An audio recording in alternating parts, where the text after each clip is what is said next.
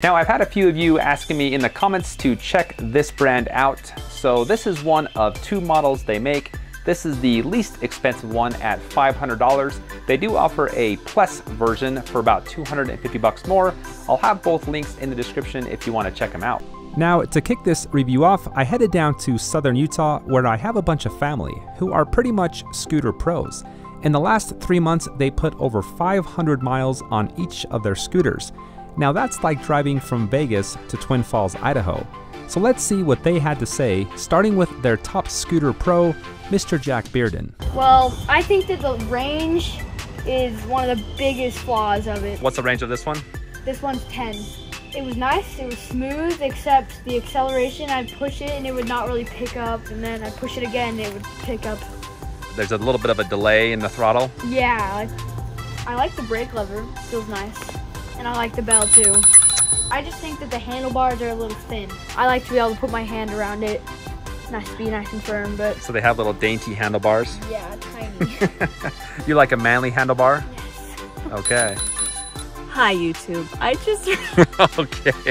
Good things I noticed. It's really smooth, so it's a really smooth ride. I like the grips, so they're kind of like a silicone grip maybe. It seemed to have really good acceleration when I was going straight and downhill. The brakes work well, almost too well. Get used to them, they're a little touchy. It could handle little hills, but one time we got on probably like a half a mile stretch of uphill and I almost completely lost power. So I had to get off my scooter and push it up.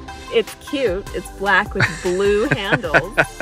I really liked it. It had a lot of power, it was solid, and I personally like disc brakes and air tires, so it had two things I really liked about it. I like how the handlebars felt really solid. Like I've ridden some where they're jiggly, these ones felt really solid. I've had other scooters that I feel like get up and go faster, but I don't necessarily think that's a great quality. It has a ton of speed when you need it. I've been riding other scooters for a while, and it had a nice smooth ride. Like the tires were a little softer and it had a nice smooth ride.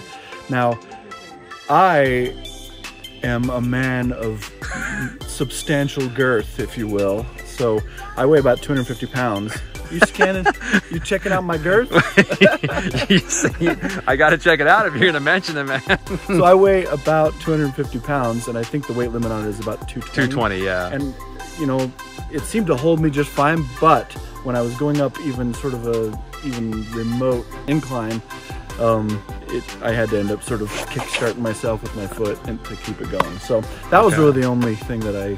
So pay attention to the weight limit with this one, huh? That's right. That's right.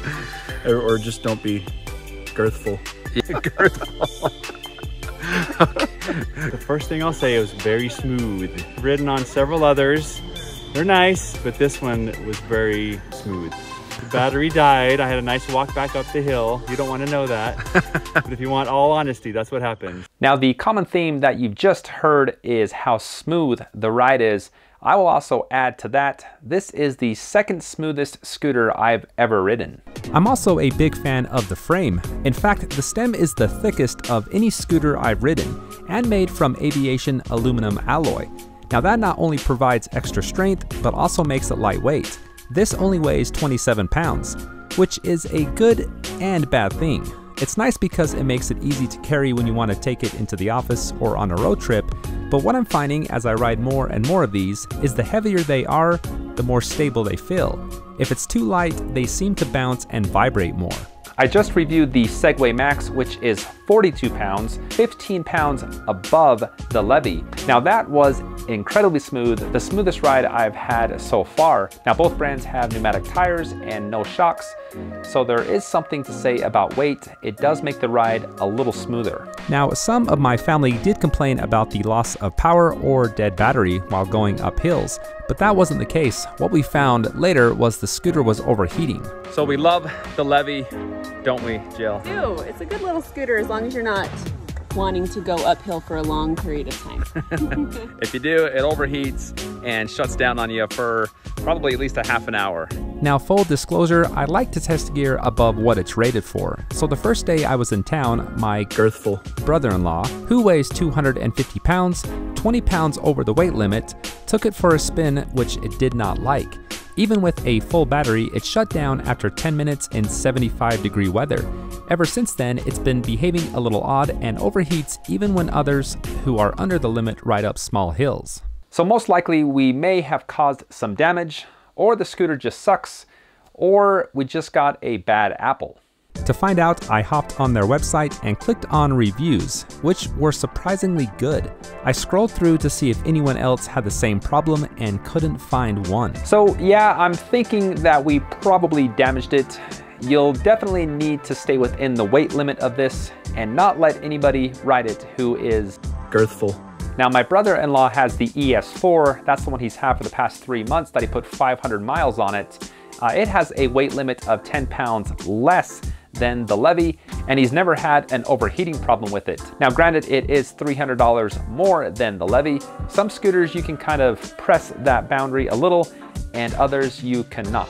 Now, before it started to fail, I was able to film a hill test. Okay, that's a 10.7. So that is 0.7 above the highest rating for this scooter. It's 5 to 10%. That's a 9.8, 10.3. 8.8. I grabbed my nephew and sister to help me out to give you an idea of how it handles with different weights. Now I'm the heaviest at 180 pounds. I did maintain 7 miles per hour going up the hill, so it does slow down quite a bit even when working well. I then borrowed my nephew and sister for a speed test.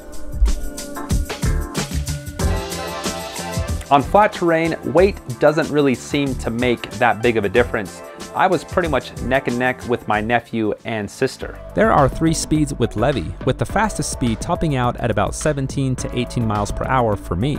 They also have regenerative braking with the tail light lighting up and flashing. The standing room wasn't as spacious as I like, with only 6 inches wide and 18 long. It just felt small. I did like how you can take out the battery, which takes 3 hours to recharge, and would suggest buying another one if you plan on taking long trips, as the range is only 10 miles, which does go pretty fast. And last but not least, it has an IP54 waterproof rating. Overall, I wasn't the biggest fan of the Levy. This is a $500 scooter. For that price, I would expect a longer range and more power, and it just didn't have it. I mean, if the substantial girthy man was 50 or 60 pounds heavier, then I get it. You know, it would struggle a little bit, but 20 pounds, I'm thinking that's close enough that it should have done okay, but that just wasn't the case. But to end on a positive note, this is the second smoothest scooter I've ever ridden and the second most stable as well. The brakes on this are fantastic, probably the best out of any scooter that I've ridden. It doesn't feel cheap. I felt confident going over bumps and rough spots in the road. And like my sister, I am a fan of the look.